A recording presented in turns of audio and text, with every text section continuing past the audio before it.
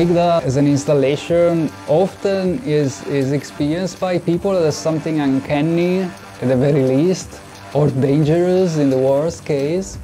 But then I always noted in exhibitions how children just love it, because it's just a thing that moves and does something interesting and looks like an animal. And so sometimes at the exhibition you find these parents that are like looking so worried at the installation, and then the children want to go there and touch it and see, oh, look this and that.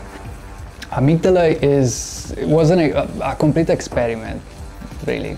I just had this inspiration from Mark Fisher, Capital Realism book, where he says that, I'm paraphrasing, he talks about rituals and say when rituals turn to just mechanical or mechanistic activities, then that's the sign that the capitalism has arrived and destroyed everything. Or you see people just scrambling through the ruins of what used to be rituals. And so I thought, okay, there is something there is something about ritualism, there is something about capitalism that brings the things together. So long story short, I just spent the rest of the 2 years investigating rituals, both in animistic societies and in religious societies.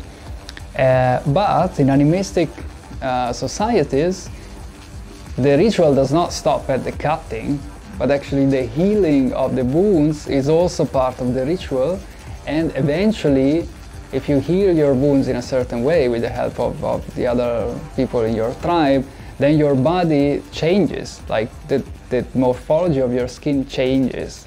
And yeah, I personally found that a lot more profound as a ritual.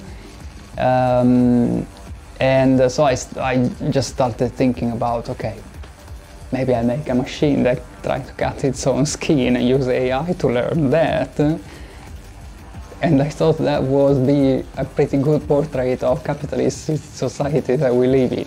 But it's curious how just making something that looks a bit uncanny and it has a knife and is trying to cut its own white skin makes a lot of white people uncomfortable. Or sometimes you get people get a bit hypnotized by the movements of the robot. That's also quite nice, and it's something that I did not expect before.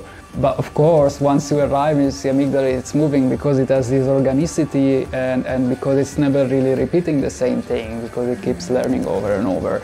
And it does become kind of a ritual, watching this ritual. In the beginning, I was quite wary of anthropomorphizing the machine. They are artwork. So yeah, not a product of my art, but rather artwork in themselves. The nice thing is that they are artwork that do things that you sometimes cannot expect. So that's interesting. So when we are performing, they are indeed partners. Again, I want to stress, they are not human and they are not living partners. They are machine and they will stay machine forever. If you don't turn them on, they are dead. That's important to remember.